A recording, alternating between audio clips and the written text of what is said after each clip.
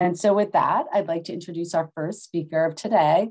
Jesse Wheeler is a biologist at Acadia National Park in Bar Harbor, Maine, and he's going to talk to us about community-based management to preserve natural communities at Acadia National Park. So Jesse, I'm going to stop sharing my screen and you can go ahead and share yours. All right, thanks, Carrie. Do this here.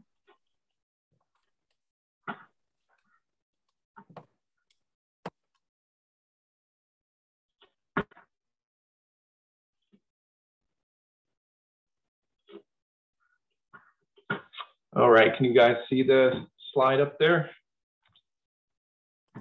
Yep, looks great, okay. Jesse. Anyhow, so thanks for the introduction. My name is Jesse Wheeler, and so part of my role as a vegetation program manager at Acadia National Park really has to do with invasive species and also how we're going to manage our natural and cultural resources into uncertain future with climate change and a lot of other challenges moving forward. I'd like to start by saying that Acadia really is does have healthy intact systems, particularly forests and wetlands. We're located on the coast of Maine. We've been around as a park for over 100 years, and we're really one of the healthiest in terms of, again, some of these forest and wetland metrics in the eastern United States. We have a nice, diverse, multi-aged forest. We have young forests, we have mature forests, we have some nice intact freshwater wetlands, salt marshes and shoreline. So that combined with not a large presence of invasive plants and other invasive species, we are coming from a place now of mostly intact systems, relatively healthy. Our goal as a national park unit really is to preserve, protect our natural and cultural communities and resources. And part of what I want to talk to you about today is really, again, like this community in the sense of the natural communities and how they interact, but also in the people, the human dimension as well, and working together to protect these resources. So while we protect these resources, it's not really just like a steady state thing in time. It's really that there's continuous change. And so we recognize that. We want to support that there's change that's in a healthy and desirable direction, and hopefully allows for adaptation for systems to kind of change along with that. Of course, we do have forest invasive insect pests and invasive plants in the park and in the region. And we're starting to see that they are taking advantage of warmer temperatures with climate change, as well as a disruption in the historic patterns of moisture availability. So we're seeing more intense storms, larger events with water, more intense periods of drought as well. So these are all stressors that are adding to challenges that we face in maintaining these intact systems. We have had disturbance on the landscape for millennia since the glacier, right, which was the large disturbance. But healthy disturbances are usually a bit in the smaller scale range. They could be infrequent but small forest fires. We have had a big one here in the past. They usually will look at like beaver dams, floods, wind throws, so windstorms, things like that, as well as native forest pests. Like spruce budworm that can, have ups and downs and reach kind of epidemic scales. But basically, if we have most of these natural disturbance regimes that add to increasing our diversity, structural diversity, species diversity within our landscapes, it's the uncertainty about where climate change and a lot of these invasive pests are going to interact that might create larger scale disturbances and many compounding on each other. So as far as what non-native forest pests are concerned, we've been dealing with some of them for a while now, but they're really starting to multiply. And what we're really seeing are the ones that are taking advantage of higher winter minimum temperatures. So warmer winters in particular that allow for more pests to survive year to year. Future climate conditions look pretty good for that to continue and for more to kind of come in and continue to survive and spread. And people continue to move pests. This goes for plants and insects. Largely, it's unintentional, right? Might be moving plant material, soils, firewood, things like that. But that is happening, and that's a component of it as well as people move across the landscape. I'm going to give you a little bit of an example, kind of a case study of an invasive insect pest that did come a little bit under our radar and kind of blindsided us. This is the red pine scale that was native to Japan and in Eastern Asia that was detected in the park and on the Mount Desert Island region of the park in 2014. We had been seeing red pines declining in the park for a few years prior to that. Pathologists basically thought that it was some fungal pathogens and poor site conditions that were contributing to their decline. However, in late 2014, we had Maine Forest Service entomologists detect the scale insect on these trees. And so basically what that meant was we didn't know anything about the insects, so we had to learn what that pest could do from where it was elsewhere in the Northeast. We also had to define where were our red pine trees, how far has the pest spread across the landscape. And so what we did is we worked with partners with state agencies, U.S. Forest Service, also the local land trust, Maine Coast Heritage Trust, to set up some monitoring plots to try to find where our red pine trees were, as well as the pest across the landscape and onto the Island region of the park. And unfortunately, what we basically found with doing some branch samples is that the pest had moved already basically across the whole landscape and was affecting trees that looked asymptomatic. They looked healthy, but the pest was there. Right away, we started to communicate with adjacent landowners about what was going on, why are they seeing all these red pines, what could be done about it, what maybe couldn't be, but what we might be able to expect. So we set up these monitoring plots. We were trying to assess the decline of the red pine, the advancement of the scale insect, as well as what was going to be happening with the forest as it changed. Some of the images you can see here on Norumbega Mountain, essentially in 2014, when it first came in, some reddish grayish bands of forest canopy that were dying. 5 years later, in the same area, kind of gray and already dead there. So unfortunately, it only took a handful of years, and most of our red pines are now dead.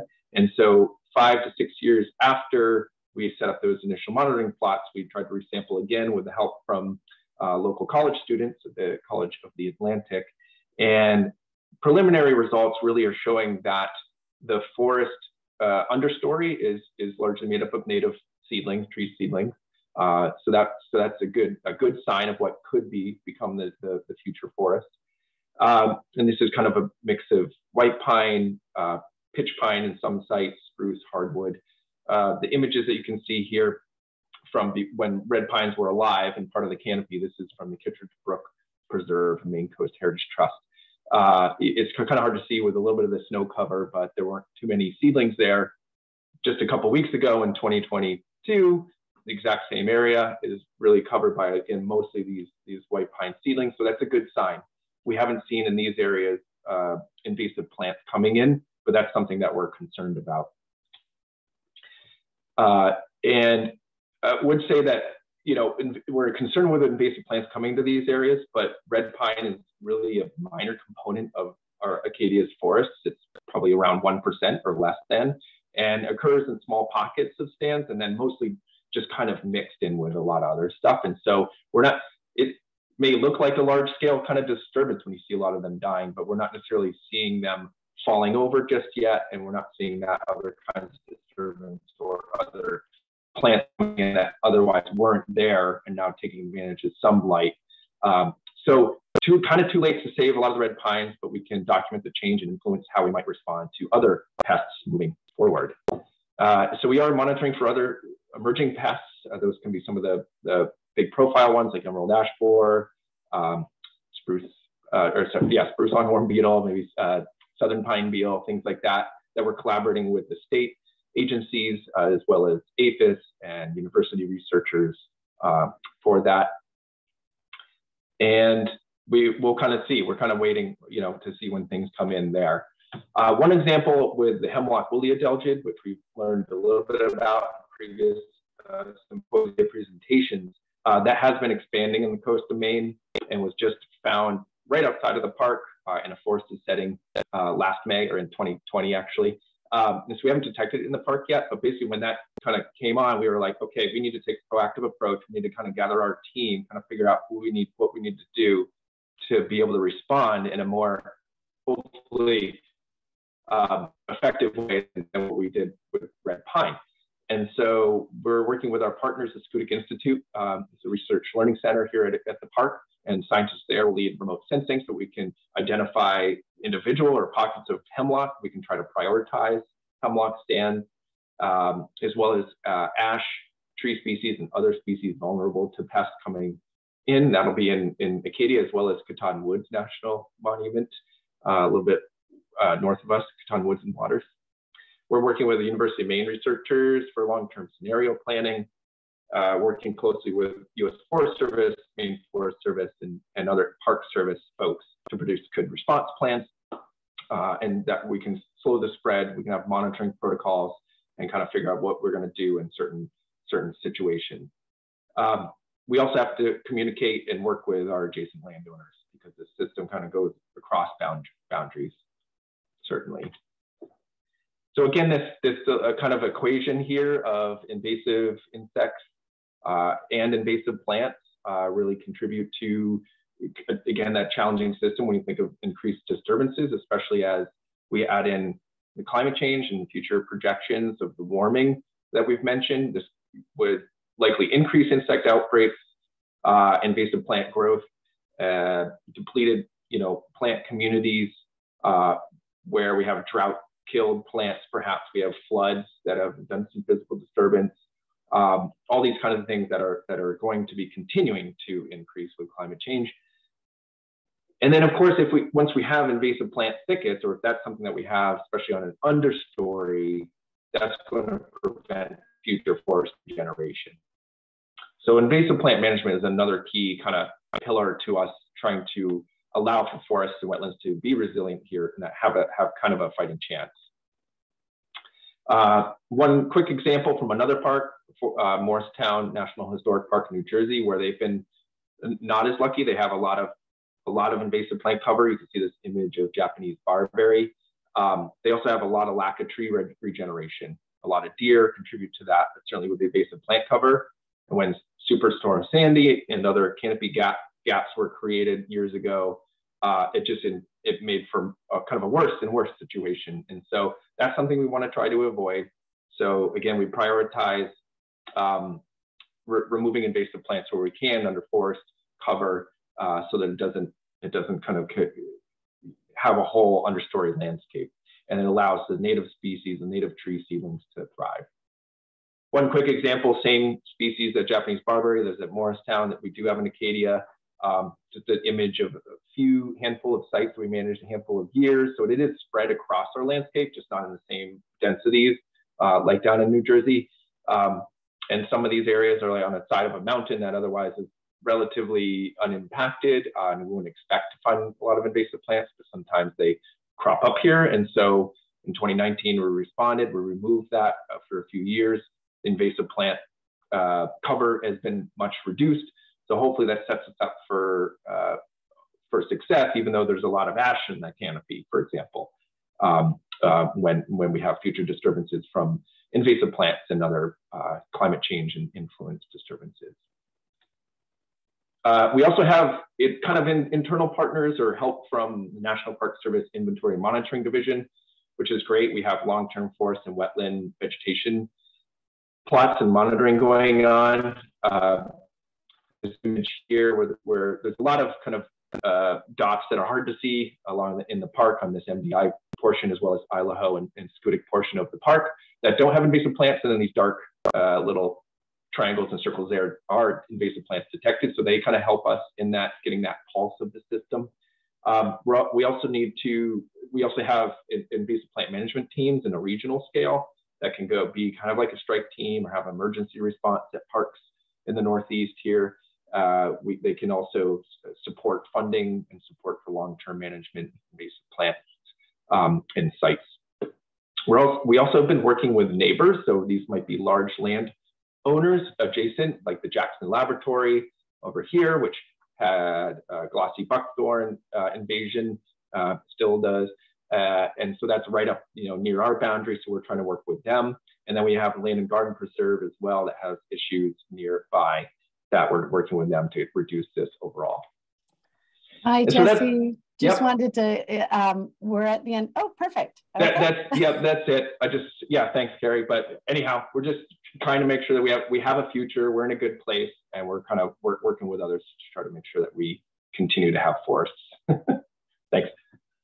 Thank you so much, Jesse. That was such a great presentation. It's so interesting to see all the work you guys are doing up in Acadia. And so please, everyone, feel free. Jesse won't be answering questions till the panel discussion. And so right now we are going to move to our next speaker, Laura Mattei, who is the Director of Stewardship at the Sudbury Valley Trustees in Massachusetts. And she's going to present on complicated decision-making for invasive control. So with that, please take the screen, Laura, and share your presentation. Thanks, Carrie. Hello, everyone. I'm glad to be with you here today. Sudbury Valley Trustees is a regional land trust located in Metro West Boston, and we work in 36 communities. So I'm here representing the scale of a small land trust where we can get pretty down and dirty with our neighbors and our volunteers. I'm highlighting our Smith Conservation Land in Littleton. This was a partnership project with the Littleton Conservation Trust and the town of Harvard. One piece of the conservation land is actually owned by Harvard and is in the budding town of Harvard. So some of the key points I'd like you to think about as I go through my presentation are that changing climate and rising CO2 levels, as most of us know, are likely to exacerbate invasive plant population. And some initial studies are demonstrating that perhaps the use of herbicides will become less effective because of a couple of reasons. One might be the biology, where you have a greater root mass developing with higher CO2 levels. And so therefore, when you do a foliar application, it's kind of diluting that application because there's so much root mass. And there were a couple of studies there that RISCC has on their website that talk a little bit more about that. So that's something to watch for. Also, the need to be careful of over-reliance on herbicides. It is a tool in our toolbox, but it's important to continually test new methods and really keep track of what we're doing and share those results. Certainly in Massachusetts, we found that a lot of us aren't doing a good enough job of record keeping and then sharing those results. So we're trying to improve that across the board. And then there's always contextual factors that we're dealing with. What are the important biodiversity factors at a particular property? And what are the public relations issues that go along with that? So this property, Sudbury Valley Trustees owns the red outline areas. It's along Whitcomb Avenue in Littleton, and this is the Harvard parcel here. And it's really a beautiful mix of habitat types. There's some nice marshes here along the Beaver Brook. And then to the west, there's a ravine, a really gorgeous ravine, and a black pond, some deep hemlock forest. But there's a lot of disturbed areas that were neglected for a number of years. They had completed a forest management plan. The Smith family is who we acquired it from. And so we did have some initial information about what was happening on the property and some of the habitat areas. This entire parcel and conservation land is located within the Biomap 2 corridor for important forest and wetlands corridors. So it straddles 3 towns. And it additionally has a rare turtle there. So and also several high quality vernal pools. So these are the factors that we want to enhance in our management. So as I said, there were years, unfortunately, of neglect, and this property became heavily invaded over the last 25 years, particularly with Asian bittersweet, but also with a number of forbs that carpet several acres, including garlic mustard and narrowleaf bittercress. So there was a lot of nasty damage. We were getting into some trouble here. So half of the property, so 22 acres of the 54 acres is in bad shape. And what we want to do is start to rebuild the ecosystem functions, the native biodiversity, and the resilience, because as we know, it can only get worse, and we want to slowly build that up. It was part of what exacerbated this problem was that there are several non-native tree plantations. So there's a red pine plantation that you see on your left. We know that red pine don't do well up here, and they're succumbing to bittersweet and all dying. So it's a nasty situation there. And then on the right, there's a stand of European tamarack. Those trees actually are doing well, but unfortunately they are heavily invaded with the bittersweet. So they're not going to do well for long. And in both of those cases, we have monocultures. That's not good for resilience in the face of climate change. So our goals here were to reduce the abundance, especially of the Asian bittersweet. We want to increase the abundance of our native plants, generally increase native insects, native plants, improve the food abundance for breeding birds, because when we do our breeding bird survey, we're finding that the birds aren't using that bad habitat. We find them in the nice wetlands to either side, but not in that very degraded area. So we really need to strengthen the forest health. Again, looking at those factors of climate change. And as I think most of you know, a lot of good management practices are the same with when you're looking at the lens of climate change, but some of them become a little bit more urgent, and you have kind of another lens to kind of think about how you're conducting your management on a specific site. So we consulted with many experts from Mass Wildlife, from the Heritage Program, from the USDA Natural Resources Conservation Service, and some other ecologists. And they did recommend, given the extent of the invasion and the heavy invasion, they recommended a standard herbicide approach of cut and dab with some foliar treatments. Now, in our case, when we went to propose this to the commission was initially generally supportive. However, we had some neighbors who were very concerned and started putting up some really strong opposition. So we paused. And we really looked into researching alternatives over a whole year. And we were also alerted to some different sensitive receptors, such as residential wells, being part of a Zone 2 water supply protection, and a daycare center. So this is a complicated site, and there was a lot going on there. In our research on alternative techniques, certainly repeated manual removal in small areas can be successful. But in larger areas, it's more challenging. We have looked at using and have started using full root extraction of Oriental bittersweet. And it is, as you might imagine, quite time intensive. However, I actually feel like it has some merit, because over time it is effective, because you really are removing so much of the plant. Forest savers in Vermont tried uprooting and shredding with a special machine. That didn't go so well because they had to follow up with herbicides. Flaming is not effective on bittersweet just because of its intricate root system. Goats can be a good initial clearing for more open areas, but generally not a good long-term solution, especially for a forested area. Some cases are using it to help with meadow management. Some people who don't want to use herbicides have recommended repeated cutting, and otherwise known as carbon starvation, which I have found doesn't work, because cutting bittersweet makes it really happy. So I really don't think that's going to be a good long-term solution. And then there's solarization, which has often been done with plastic. So that brings in a whole other factor. Again, it's probably only going to work in open land situations, not in forests. We're actually going to try to use cardboard in one of our more open areas to see how well we can get that to work and to replace some native plants. We did look at organic herbicides.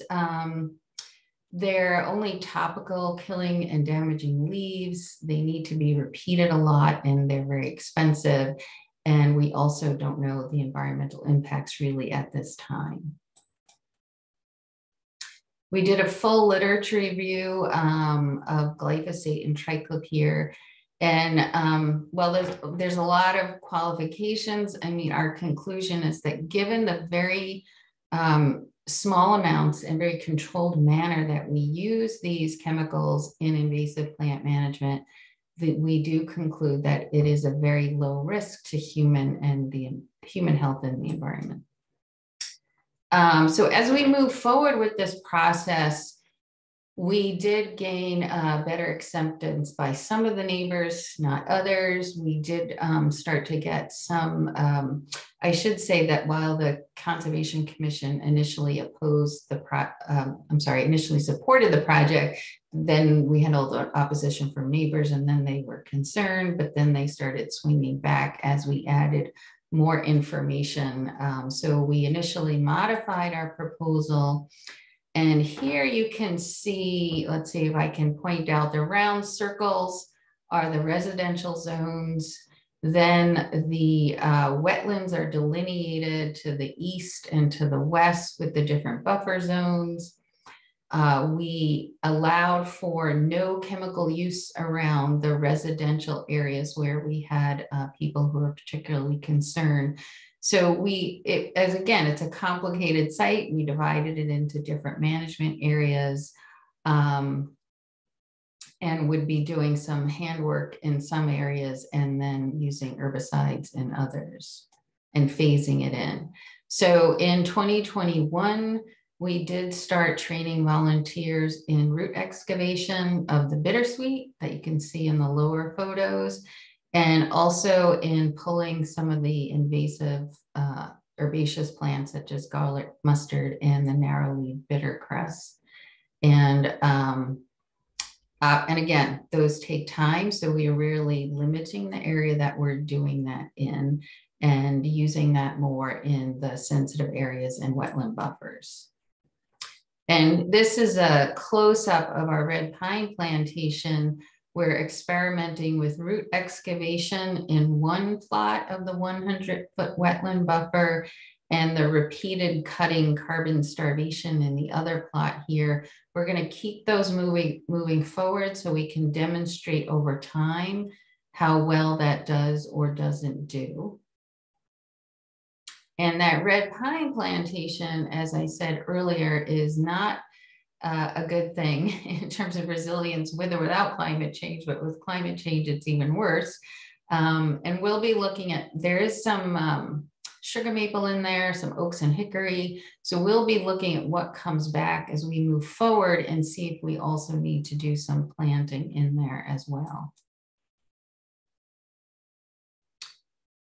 So there are challenges with mechanical control. The root extraction is very time consuming. And if you have poison ivy and deer ticks, as we do here, you also run into safety hazards for staff or volunteers. It can be challenging to maintain morale. So, we really had to do a mix of approaches at this site. We did do a site-specific risk assessment on the herbicides and by a professional risk assessor, and it was concluded again that it was very low risk.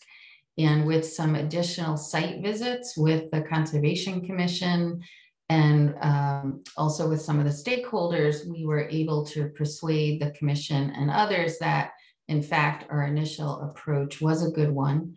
So we were able to increase our careful use of herbicides, but still keep some of those mechanical approaches.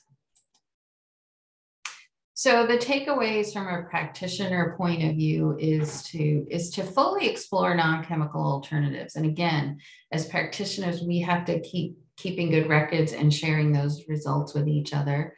Evaluating if there's any sensitive receptors, really have to look at doing your community outreach, staying up to date on information, which I think it's nice that we can do that with both the RISCC as well as with MyPAG, the Massachusetts Environmental Plant Advisory Group. And there are some other groups like the one I'm a part of, the SOASCO Cooperative Invasive Species Management Area. So these are ways that we can learn from each other, which I think, as I said, is one of my big takeaways as we move forward with these challenges. Thank you, everyone. Thank you so much, Laura. That was a great presentation. And as many of you have been doing for Jessie, please go ahead and put questions for Laura in the Q&A chat box. Also, Laura, feel free to go in and answer some of those, and then we'll also have additional time at the end for further questions for the whole panel. So I just want to now pass to our next speaker. David Gregg is Executive Director of the Rhode Island Natural History Survey in Kingston, Rhode Island. And David is going to talk to us today about grasping at straws, invasives management in Rhode Island, a state with no invasive statute. So I will go ahead and mute myself. And David, you were perfect. Okay, thank you. Okay, I'm David Gregg, and I'm with the Rhode Island Natural History Survey. And I should start off by saying that the Natural History Survey is a membership nonprofit, and we are not a state agency or a unit of the University of Rhode Island, even though we get our space from the University of Rhode Island. We're also non-regulatory, and we're non-advocacy by policy. And we receive, well, $1,000 in state funds out of our whole budget, so not much. And I also should say that Rhode Island technically has an invasive plant statute. In 2012, a law was passed to allow DEM to regulate aquatic invasive plants. However, the regulations for implementing this statute have never been finalized. They were put out to public comment a year ago, and they remain unfinalized. So there is that. So what has been the state of play for invasives in Rhode Island over the last 15 or 20 years? In about 2000, the Natural History Survey brought together the Rhode Island Invasive Species Council, and that included the Coastal Zone Agency, Rhode Island DEM, a number of people at the University of Rhode Island, the Nature Conservancy, as well as the nursery industry and the farm and the farmers. And the nursery industry in Rhode Island is quite significant economically, so it has a decent amount of clout politically as well. And the director of the Natural History Survey at the time was Lisa Gould, and she chaired the Invasive Species Council while it created mission statement, operating principles, review criteria, and categories for invasiveness. And then it went ahead and created a list using a consensus sort of method. And these are the categories that the invasive plants were assessed into. And I'll run through them a little bit, and you see if you can figure out what the pattern is here. So widespread and invasive, which everybody agreed, there's these plants, and then restrictive and invasive were these plants. And then this is the sort of more information needs more research categories: barberry, burning bush, shrub honeysuckle, trumpet creeper, autumn clematis, Scotch broom, winter creeper, English oak, black locust, etc. So, of course, what the pattern is the agreement on widespread and invasive included plants that weren't in the trade, and the things that needed more research were plants that were important economically for the nursery industry. And so the consensus method, this sort of consensus method, voluntary list making was important for raising public awareness, but it was not successful as an invasive management strategy. So in Rhode Island, with no state statute to guide policy, there are a lot of organizations for which invasives are the third or fourth priority. They're definitely on the list. So the Northeast Aquatic Nuisance Species Panel, this is a sort of federal initiative, and it's chaired in Rhode Island by the Coastal Zone Agency. And the Narragansett Bay Estuary Program, which is an EPA initiative, and they have primarily a focus on physical water quality, but they have involved invasives as metrics for environmental condition quality. The Cooperative Agricultural Pest Survey is a federal initiative coming out of USDA APHIS, and it's very important in Rhode Island. It's probably the most active place where people concerned about invasives come together and can engage in communication. The Narragansett Bay National Estuarine Research Reserve has a coastal training program that includes invasives, habitat restoration, which often involve invasives. Again, this is a federal initiative. NRCS, of course, has invasives built into a lot of the management plans coming out of there, and a lot of the restoration and management projects coming out of there. And the Environmental Monitoring Collaborative, which was a state initiative, and initially was focused on monitoring a range of things in Rhode Island, a range of metrics for environmental quality in Rhode Island, one of which was invasives. And they tend recently to focus more on physical water quality rather than invasives. Now, other players would be the University of Rhode Island, and the College of Environment and Life Sciences at URI has a number of programs that are really kind of the backbone of the public non-policy, non-statute invasive response in Rhode Island. The Master Gardeners, the Biological Control Lab, which I'll say something about in a second. URI is also the place where vegetation management vegetation management certificates come from for managing vegetation in the coastal zone.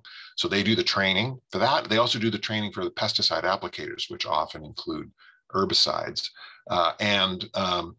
Their Master Gardeners and extension and outreach are involved with other kinds of pest management in and outside of managed landscapes. URI is also the home for URI Watershed Watch, which is a community science project of nationwide stature. And they have, with partners, created an aquatic plant manual, and they've included, again, they're mostly focused on physical water quality, but they have included invasive plants in the list of things that they search for. So the URI Biocontrol Lab is involved with not just bringing biocontrols into Rhode Island from other researchers, but also developing biocontrols right here in Rhode Island, including for swallowworts. They've been the lead on that. So now moving to the regulatory agencies, Rhode Island DEM has invasives are sort of the third or fourth priority in 3 different divisions. Office of Water Resources is probably the leader in this area. Particularly the lake associations in Rhode Island have a lot of clout and demand a lot of attention from this division. And so it's involved with surveying and mapping aquatic invasive plants. They do the boat ramp program in the state, and they help to coordinate water chestnut management in a number of areas as well. The Division of Agriculture and Forestry, recently combined, they used to be separate, but this is a division that's focused primarily on crops, which in Rhode Island isn't so much commodity crops as it is, do a lot with forest products, they do a lot with fruit, and they do a lot with forest pests generally. It's sort of, it's the home for the CAPS program, which I already said is really important for bringing people together in the state. And the Division of Fish and Wildlife. And here I just call attention to the Rhode Island Wildlife Action Plan, which, if you look at it, invasives are the third most commonly cited threat for species that are of greatest conservation need after development and pollution. Invasives are the second most commonly cited primary threat after development. And among secondary threats, invasives are twice as prevalent as the next highest. Again, I keep coming back to the idea that invasives, everybody thinks invasives are important, but they're everybody's third or fourth priority, and this really highlights that. A couple of other agencies, I did mention the Coastal Zone Management Agency, CRMC, which is sort of the home for the aquatic nuisance species stuff. That's focused mostly on fouling organisms and marine and estuarine invertebrates, although we have in the past gotten some money from them to develop that aquatic plant manual that's used by Watershed Watch. And Rhode Island Department of Transportation has been very interested in invasives after their top priority, which is sort of bridge building and things that you do with bulldozers and concrete. The standards manuals talk about using the right kinds of plants, and they've funded research on plant materials and maintenance regimes that promote native plants and discourage invasives. So what does this all add up to?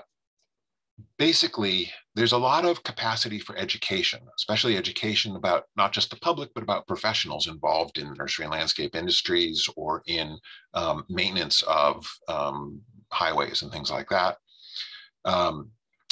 There's some resources for prevention, such as boat ramps and Division of Agriculture and Forestry. They do quite a lot of surveillance for early detection and they have some capacity for rapid response.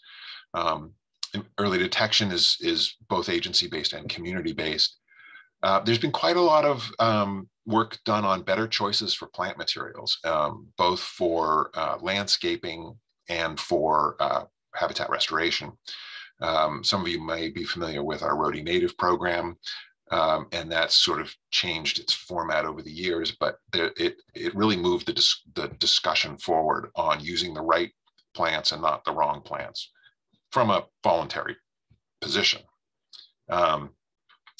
Invasives are right there in management plans coming out of NRCS and other agencies. And I've been able to participate in regional networks like this and in intrastate communication, such as the CAPS program. So from the Natural History Survey's point of view, we have continued with the Rhode Island Invasive Species Council. It meets once or twice a year.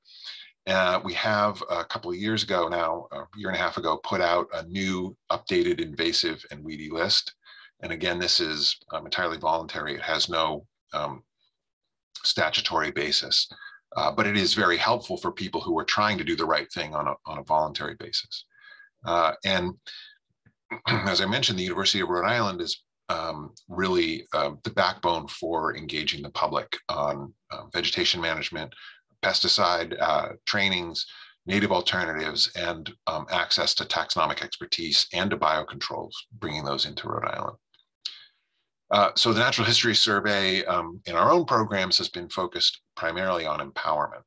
And one of the things that I would observe about having a statute in the state, it tends to be the case when you have a statute that along with it come legally binding criteria and assessments, very high stake assessments, and things become kind of become very complicated and disempowering of public engagement. And so we try to encourage people not to feel put off by technical aspects of invasive management.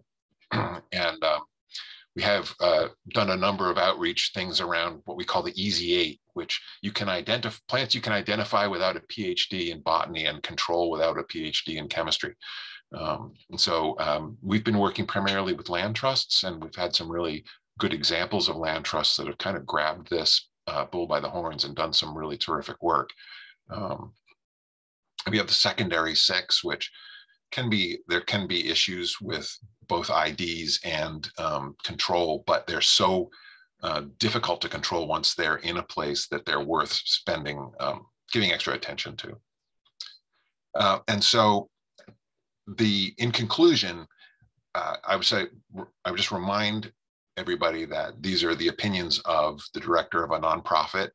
These are not sort of state or state university sanctioned observations. The lack of an articulated policy or articulated priorities, which you'd get in a state through a statute and the regulations that implement it, does have a good side, and that is with the legal criteria and the rules, the consequences, there might be disempowerment and there might be disengagement. And we do have a lot of good public engagement now. So that's good. But on the bad side, there's no budget within state agencies for most of this invasives work. There is interstate and regional cooperation falls to nonprofits like the Natural History Survey, and we have limited ability to speak authoritatively on behalf of the state. And of course, having no teeth in invasive control in Rhode Island does impair initiatives in our neighboring states, in Connecticut and Massachusetts. But the last thought I would say is Rhode Island's invasives management system, such as it is, it's not much of a system, A, but B, it's highly dependent on federal initiatives. And I think that that's the kind of where I would leave this, is that the federal interest in invasive management is very important to the agencies and programs' ability to work with Rhode Island on invasives and provide us with whatever capacity we do have. So I'll conclude it there. Thank you so much, David. That was a great talk. So interesting to hear from Rhode Island.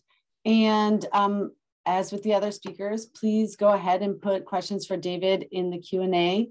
Also, speakers, I noticed that Laura did this. You are able to select that you'd like to answer it live. So if there's a question you think that would be relevant to others or that you'd like to answer live, you can label that and I'll read it off in our panel discussion. And also participants, if there's a question that you want to ask to all the panelists or a couple of the panelists, you're welcome to do that. And we'll be sure to read those off during our discussion in a few minutes here. But before we move into our discussion, we have our last speaker in the session. That is Emily Posteraro. She is the Program Development Coordinator for the Invasive Species Center in Ontario, Canada. And also the Executive Director, Sarah Rang, is also on the line, so she can support some of the question and answer session as well about the Institute. So Emily will be speaking about the Invasive Center's emerging work on climate change. So go ahead and take it away, Emily.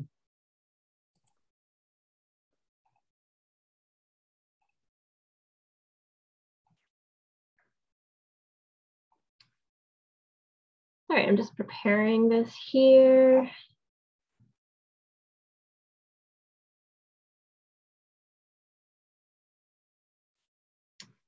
And there we go. Okay. Hi, everyone. Thanks for the introduction, Carrie. As she said, my name is Emily Posteraro. I'm a Program Development Coordinator at the Invasive Species Center.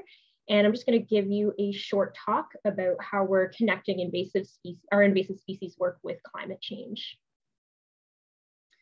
So just to give a brief introduction about who we are, the Invasive Species Center is a not-for-profit organization.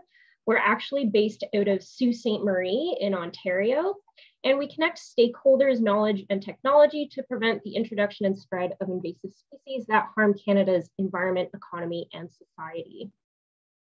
And so to that end, our mission is to increase and diversify investment in invasive species management, to catalyze action, and of course, to share knowledge. So Our increasing work in climate change and connecting these two issues involves a number of things. First and foremost, of course, communications. You can see one of our fact sheets that we've produced there. We've been participating in the Ontario Provincial Climate Change Impact Assessment, and we've also been bringing forward this issue in our invasive species municipal community of practice, which we facilitate. So I'm going to be talking about those three things. We're hoping to link these issues between the US and Canada. I think that's super important. We've been really happy to be sitting in on this panel, mostly here to listen and learn. And we're definitely looking to make links with the Northeast RISCC management in the future. So to begin, as I mentioned, we have developed a fact sheet on the links between the impacts of climate change and the impacts of invasive species. So that's a freely available resource on our website. It's customizable for your own use. We're also hosting some upcoming events that are going to touch on this topic. So we do have our virtual annual invasive species forum that's actually coming up very soon, February 1st to 3rd. And there are going to be several talks on climate change and invasives within Canada. In April, we're actually hosting the International Conference on Aquatic Invasive Species taking place in Belgium, and there will be a session on climate change. Next, I'll tell you about the Ontario Provincial Climate Change Impact Assessment. So what the province of Ontario is doing is developing the first province-wide assessment of the impact from climate change and the risk of that across multiple areas of focus. So they've delineated these areas as being people and communities, food and agriculture, infrastructure, business and the economy, and of course the natural environment. So this process is meant to evaluate the impact of climate change for the entire province, but also how that's differentiated between each geographic region within the province as well. Basically what this is a virtual engagement process. So I've been involved by participating in virtual workshops and with written surveys as well. And it all gets reported back to the Ontario Ministry of the Environment, Conservation and Parks. So basically what I do is I've been participating as a representative of the ISC. And so I've been collaborating with my colleagues and then kind of bringing our feedback back into the process. So what we've been really trying to get across through this process is that invasive species are generally underappreciated as a risk, despite them being the second greatest threat to biodiversity globally. So it's really imperative that we kind of bring that forward within this assessment. I think it's probably not new to anyone here, of course, that invasive species exacerbate the impacts of climate change, and climate change is going to pave the way for species invasion. So our goal through this assessment has been to support the inclusion of the social, economic, and environmental impacts of invasive species into this assessment. So the ISC is just one of many organizations that were invited to provide feedback. We've been highlighting the impact of invasive species on, of course, overall biodiversity and on ecosystem health and stability, especially freshwater ecosystems and forests. And then we've been trying to point out as well the specific impacts to some of the different categories that have been outlined in this assessment. So for example, the provisioning of freshwater resources and wood supplies obviously going to be impacted by invasive species. We know that carbon storage is really crucial for regulating climate, and that's going to be impacted negatively by forest pests, for example. Even cultural services like people fishing recreationally, that's going to be impacted by aquatic invasive plants and fish. So we've been just trying to sort of bring these forward and make sure that invasive species are kept on the agenda over the course of this assessment. Next, I'm just going to tell you a little bit about our invasive species municipal community of practice. As I think we're probably well aware, municipalities are on the front lines of both managing invasive species and tackling climate change. And so I consider this community of practice that I help to facilitate to be a really good avenue for bringing this issue to light a little bit and starting some discussions. Just for a bit of background, we've been facilitating this community of practice, or COP as we call it, for some time. Basically, what we're doing is just bringing together professionals who work with invasive species in some capacity. They're municipal staff members, conservation authority staff members, and we're just trying to bring this group together to foster discussion and exchange of expertise.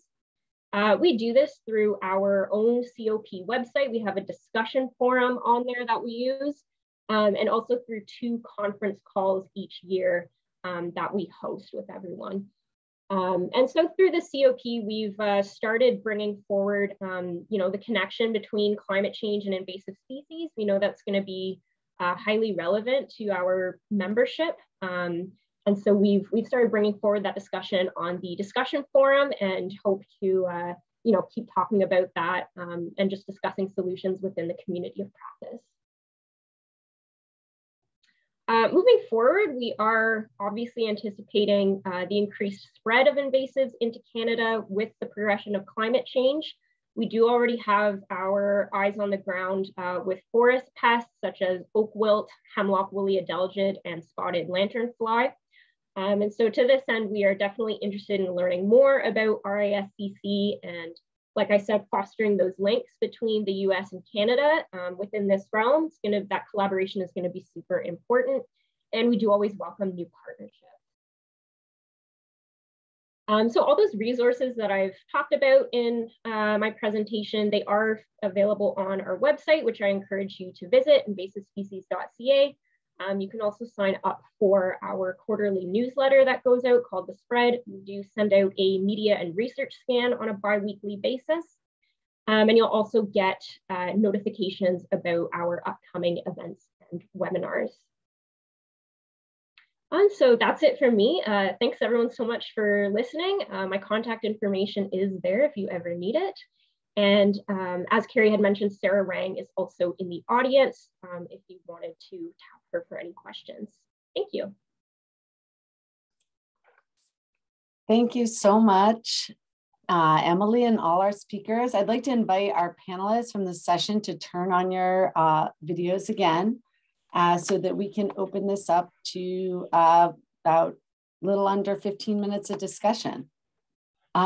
And while we're all coming back online, there was one question here, and feel free participants to put more questions into the Q&A box that you think would be appropriate for the panel discussion. And while we're getting started here, Gary Fish put in a question for Laura, and he says, it seems that the huge disturbance caused by uprooting bittersweet is more environmentally impactful than cut surface treatment with an herbicide. The potential for water contamination is minuscule without form of treatment. Because it's much lower in risk, I wonder why you wouldn't continue to use herbicide treatment. If there's no exposure, there's no risk. And too bad we now have to appease neighbors if there's no risk for them. And that potentially the uprooting and soil disturbance can cause siltation in streams and create even more invasive plant problems. So it is an interesting challenge as we are thinking about finding alternatives to herbicides. I'd love to hear what your thoughts are. Yeah, that definitely was one of the first things that we were concerned about, was just all that soil disturbance. And for example, what does it do to microorganisms and such? And I'm not an expert in that either. But it's a pretty, so in terms of like the soil biota itself, it's such a disturbed landscape. I really don't know like how impactful it would be on that or not. With the erosion, and I'd welcome input from anyone. And then with the erosion factor, yeah, it was a concern. You're doing all this digging up, are you gonna create more growth of invasives because of the disturbance? We really felt like, sorry, I was just reading that chat button. We really felt like this meticulous uprooting of the roots was actually getting a lot of the plant material. And I'd seen some success with this method at another site. But we would still have to go back, and that's what this experiment is about. We're still going to go back every year and monitor and see if we're getting, pulling up little seedlings, We do have some native plants in there. We're going to see how they do. We're trying to work around them and keep them intact.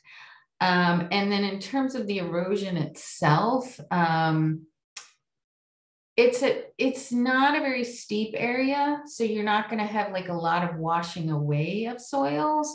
But, you know, again, and I'm going to be doing more observational, because I'm not really a soil scientist. I wouldn't know what kind of, you know, studies to do on the soils themselves. So it's going to be more observational, like, what do I see happening? Do I see washing out of soils? What plants are coming back or not coming back there? So, so yeah, it's a ton of soil disturbance. It's kind of like almost like you're plowing in a way in certain, as you follow those routes. But we'll see what happens, and stay in tune, because I will be keeping records at this property. But thanks for your question, because it's very understandable concern. Great, thanks so much, Laura. And actually, I have a question I wanted to throw out to any of the panelists who'd like to answer it. You all are working on different types of properties, or at a state level, a province level, a national park, or a smaller land trust property. And I'm just wondering how you've connected, or when you're communicating about your work and when you're thinking about your work, how you've connected climate change to these invasive species issues. And if you have, how that's helped you garner support through funding or engage more people in the topic. I know that we've talked a lot about climate and invasives, but I'm just curious about if that's been something you've articulated and how that's helped you.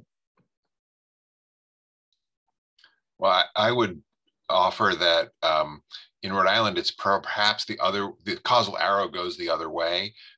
Most of the restoration projects in Rhode Island have a climate change aspect to them. They're either coastal or they're river restorations, and so they're really about climate change. And then they throw invasives in there because that's what they see, and they want to make sure not to, you know, make an opportunity for invasives in the process of a restoration. Thanks, David. Jesse, I saw you raised your hand. Yeah, I guess I'd say it has a little bit for funding, and especially for getting action with, like, we have a friends group, for example, Friends of Acadia. So that kind of communication piece does help to engage folks, but also kind of support kind of funding through that partnership as well for us. And I think a bigger part of it too that we're trying to do is kind of the stewardship communication with certainly visitors to the parks. There's a lot of folks that kind of coming through, and so kind of what kinds of what can folks do at home when they what can they do kind of here at these sites, and then what can they, you know, kind of takeaways like planting natives versus invasives, but also just helping to inform and educate about what climate change is going to be doing all around, like in the park or space you might be in at that moment, but also, you know, in your own backyard and everywhere else, kind of trying to communicate that out. Great, thanks. And Sarah? Yeah, certainly here in Ontario and Canada, being able to link invasives to climate change has been important. It is helpful in terms of being connected to sort of a key governmental priority, a federal government priority. And also it then allows you to access different kind of funding programs. But we're really at the beginning stage, I would say, of that discussion. A lot of the climate change discussion is focused on, you know, emission reductions and transportation and, you know, very important things. And so when you start to talk about invasives, it takes a lot of time to bring that issue to the table and build the background knowledge why there is a link and why that link needs to be considered.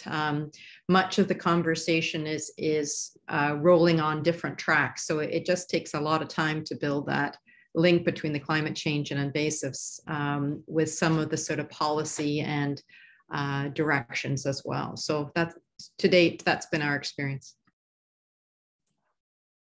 Great, thanks. Thanks, Sarah. Emily?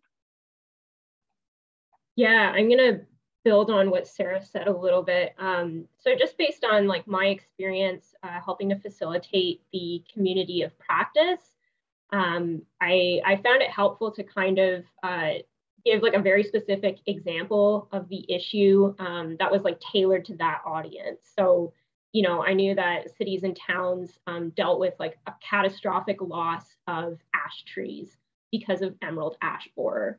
So we kind of used that example with, you know, okay, emerald ash borer caused this damage, and, you know, that's going to reduce shade and evapotranspiration in your city and town. So that reduces the natural cooling that, you know, is going to be so crucial now and into the future as things heat up. And especially if you're in like a bigger city and you have that urban heat island effect.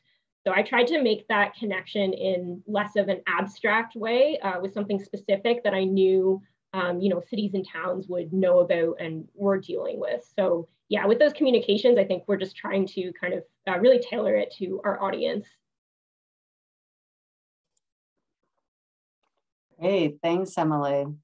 Yeah, it's really interesting that we share these, how we're spinning this and really engaging with the climate change issues and bringing invasive species to the table. And I know, you know, in New York, we're also including invasive species in our climate assessment.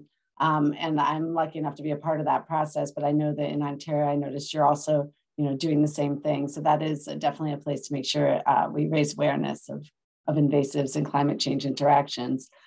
There were a couple of questions that came up, so I'm going to kind of make them a little more generalized. They were specifically for Laura, but I think anybody can step in. You know, it looks like, you know, Laura's trying like a lot of really interesting non-herbicide alternatives and, you know, really doing a lot of background research on it. And the question was related to like, how are you documenting your success on that? And how are you communicating it? And I think that that could also serve for, you know, some of Jesse's work or anyone else's work, David, and as well, that how are you documenting, you know, and communicating what you've done? So we do have monitoring plots that we're using, as well as photo monitoring, in addition to just, you know, observational information that I find really helpful. In terms of how it gets communicated and recorded, we've actually been working with our small region cooperative invasive species management area, and actually also the statewide MIPAG, on coming up with a template for what information to keep and then share. So that is located on the SISMA website as well. It's being tweaked a little bit, but it's mostly in place. We have a project page on the SISMA website. So in terms of communicating that, the goal is to get those project case studies up on the website as each year as they're completed and as the projects move forward. And I know it's not going to be easy for any of us because it takes a lot of extra admin work, but that's our goal. And I should say, I put in the website for this particular project, the Smith Conservation Land, I typed it into, I guess it was a Q&A. So if you'd like, there's a lot of information on that page. Great, thank you so much, Laura. Does anyone else have any thoughts on that? Go ahead, Jesse.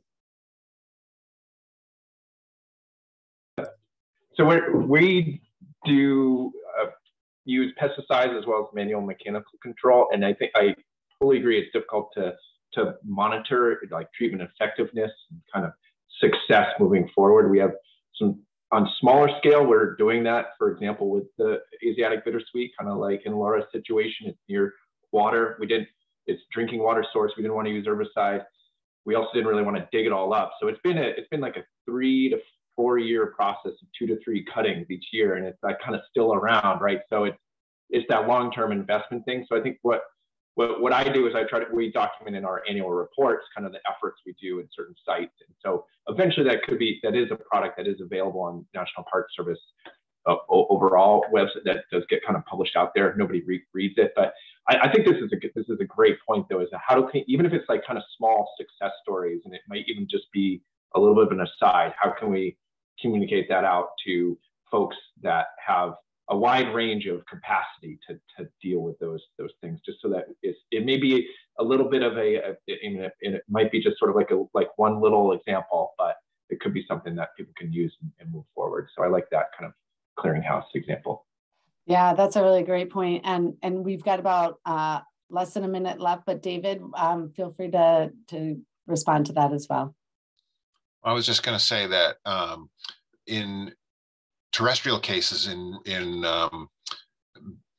these are invasive removal is often framed as a demonstration project, and then there's a series of events where people come and walk, and you invite other, for instance, it'd be in a land trust context, you invite other stewardship chair committees to come and look at what you've done and get them interested, and maybe break down some of the fear about what would happen if you tried to tackle your invasive. So I think it takes that form here.